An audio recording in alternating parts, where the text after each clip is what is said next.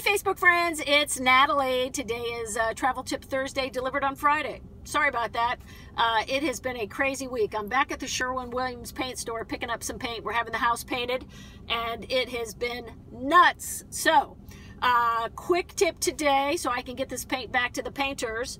Plane tickets. You know, we talked about it last week and we just had a situation where our plans have changed a little bit for our trip to Boston in August, and called the airline and said, hey, you know, is there any way to change this? Some things have changed.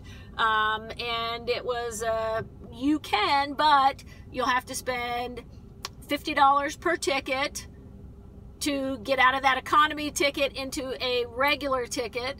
And then you'll have a $200 change plus any addition to the flight cost. So the moral of the story is we're going to Boston regardless.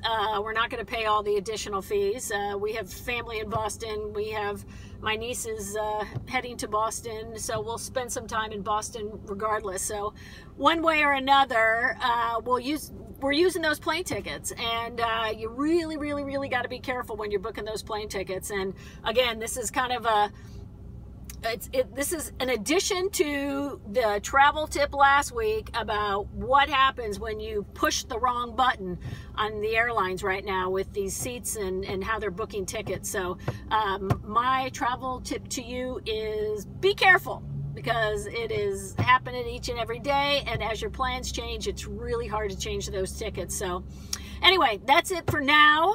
I'm heading back, and we will see you next Thursday on time, I promise. And have a great weekend. Have a great day.